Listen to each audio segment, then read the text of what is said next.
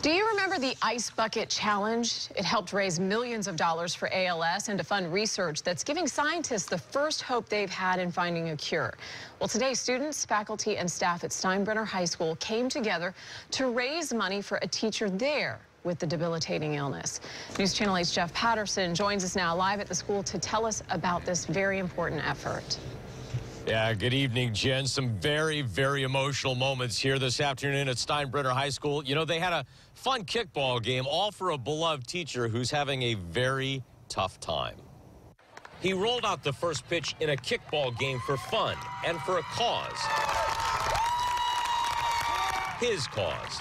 Teacher Mike Leist is suffering from ALS, perhaps better known as Lou Gehrig's disease. Feeling the love and the support coming from our school community has just been overwhelming, tremendous. I don't have words to describe it. Liz Leist is also a teacher here.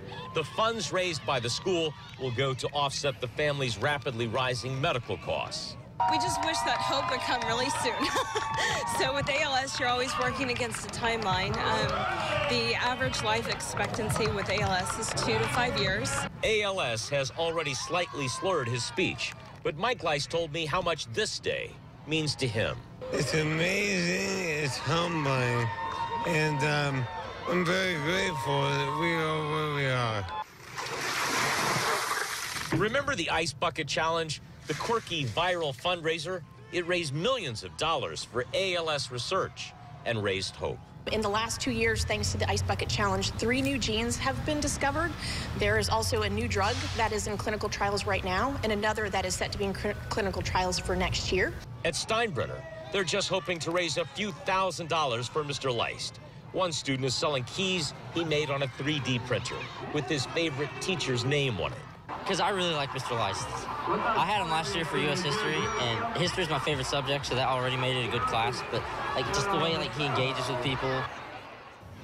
Yeah, we heard a lot of students say today how much they really love Mr. Leist. You know, you might have heard his wife say the average life expectancy for somebody with Lou Gehrig's disease is just 3 to 5 years. So, Jen, they are really hoping for new medication or even a cure very soon.